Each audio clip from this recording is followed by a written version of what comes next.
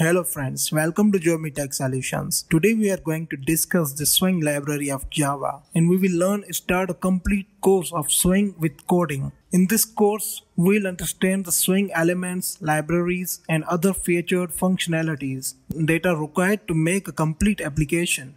In this course, we'll use IntelliJ Idea Community IDE, which is the most powerful tool I find to come up with. You can also use Eclipse or NetBeans if you are already users of them, but I chose IntelliJ Idea Community more helpful and vast. So let's start the IDE. Create a new project. Name the project whatever the name you want to create your project on.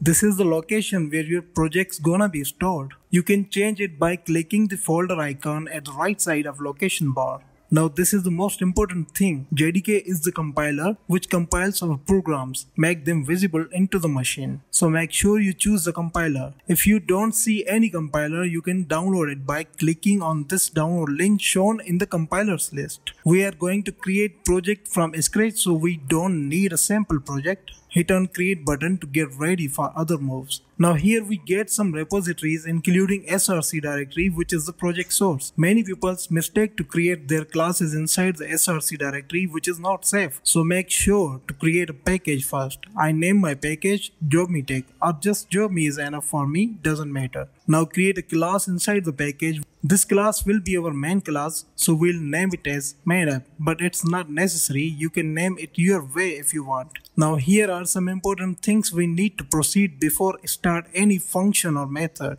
As we are learning Swing and are going to make interactive Windows forms, we must import the Swing library and extend the JFrame class with the class we are going to work on. Extends JFrame class. You can see IntelliJ Idea itself imported the Swing library for us. If you are already a Java user, you know the main method. It's the engine of Java class which handles all the other functions we're gonna create. So let's create public static void main and parse the string array arguments. This will be recognized as the main method to the compiler. Now create a class constructor by using public and the class name, wrapped with parentheses and function body. We'll come back to the constructor in a moment. Create the new object class and set visibility to true. This set visible function came from the extended class JFrame. Come to the constructor and call the initialize components function. Then create that public void init components method to set frame attributes like title, size, layout and other basic things needed. Now the functions we gonna set are coming from extended class JFrame. Set title and write the name you want to title your app. Set size method gets many types of size arguments, but I always choose to use dimension size object. New dimension and size in width and height. Set layout to null for now. We'll discuss layout in our other session of video. To center your application on a screen, you have to set location relative to null.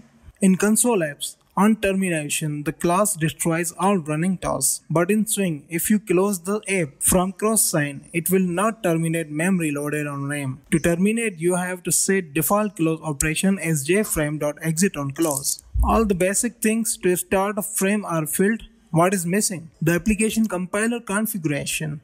This is the second most important thing after JDK in IntelliJ Idea. It's not required in NetBeans or Eclipse, but in IntelliJ Idea it's always required on a new project. Just click on Edit Configuration and click on Add New. Choose Application from the list, name your configuration, choose your main class which you want to run. As we created main app, I will gonna choose main app as my main class and leave all the other parameters same as they are. Now hit apply and OK. Hit on play or compile button to run the process we built. Wait a moment to compile resources.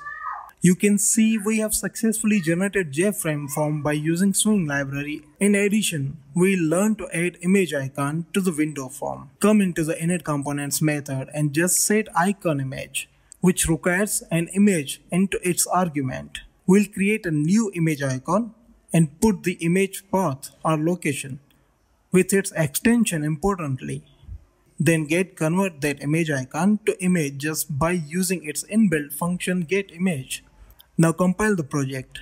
You can see it's showing the logo we gave path of. So I think it's enough for our initial class. But don't worry, even better things are coming in our coming classes.